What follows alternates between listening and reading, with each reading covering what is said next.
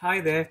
Now that you have opened out a Netflix account, how do you take full advantage of the features offered? These are 10 tips. First tip, choosing Netflix trial stream plan. Choosing the highest tier is a good choice for users to test out the best capabilities of Netflix with up to 4 users and Ultra HD streaming. You can also change the subscription before the end of your 1-month trial. The cheapest tier at $7.99 is sufficient if you're just watching from your mobile devices. You can switch back and forth between the plans to see which is best for you. Sometimes we take about 15 to 20 minutes trying to browse what to watch in Netflix. By default, Netflix has already a good algorithm to recommend shows. However, there are other ways you can reach to your destination. One of them is going through web pages like Reddit.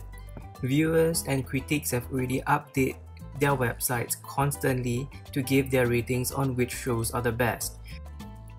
Just click on any shows of your preference and it will link back to Netflix webpage. If you are not in the mood to browse any shows, just go to Flix Roulette and randomly choose any shows just by clicking spin. It will just recommend you shows that you randomly choose, or you can choose within the genre, director's names, actor's name, or keyword.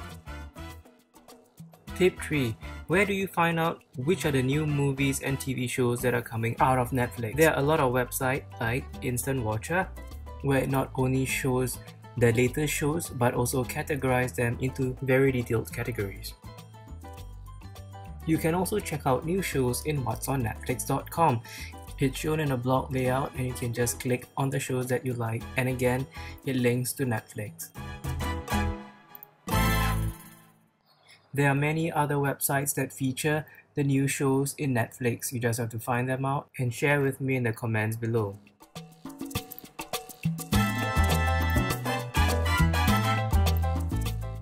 While there are many sites that inform the new shows, there are very few that shows which are leaving the Netflix archive. NowStreamingPod.com is one of the few that features the shows that are leaving Netflix. Due to licensing issues, movies and TV shows will be extracted out of Netflix weekly, especially towards the end of the month. So you should take note which ones you want to watch, as you have plenty to choose from that will be missed. As you can see, I'm a bit too late to get updated with the shows that are leaving. I can't possibly click on them anymore right now. This next tip is extremely useful for people who have families or friends overseas. Just simply log into Rabbit, then log into Netflix, and you can use this web address to share with your friends overseas. They don't even need a Rabbit or a Netflix account to watch together with you. Normally, if you watch your movies or TV shows with your family members or friends, you will definitely miss them if they have worked overseas. So this website called Rabbit allows up to 10 people to watch the same shows with you. So far for the time that I use, there's no lags or sound issues. You can view the movie with 10 of your friends, talk to them, and watch them through the webcam with no issues. It is as if they are watching in the same living room as you. If you look at the webcams below, I did an example of how 2 people can actually talk within the same area. Right now, I'm running off to the other laptop to see if it's still working. So as I run to the other webcam, you can see that there is no lag spikes in the webcam video as well as the show. So this website works great. Try it out.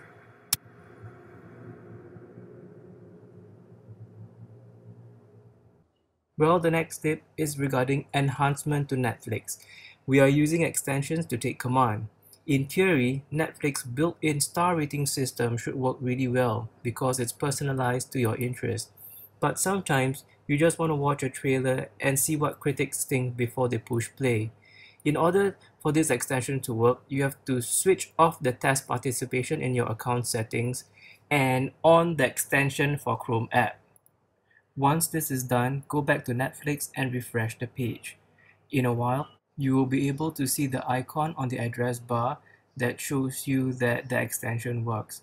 So you can just click on that, go to options and select whatever settings that you need. The next moment when you hover over the movie, you can actually see all the reviews as well as the rating by Rotten Tomatoes, IMDb, and other popular movie reviewers.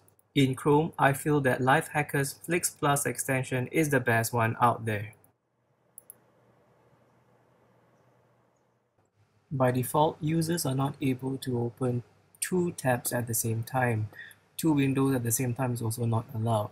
So how I overcome this is that I open up a few browsers, like for instance, Chrome browser as well as Firefox, to watch two movies at the same time.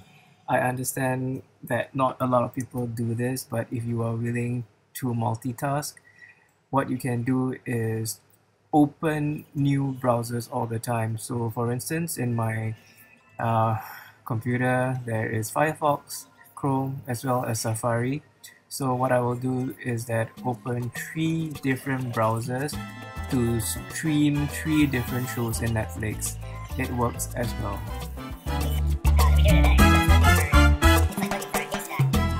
For the rest of the tips on Netflix, please go to the link below. Thank you.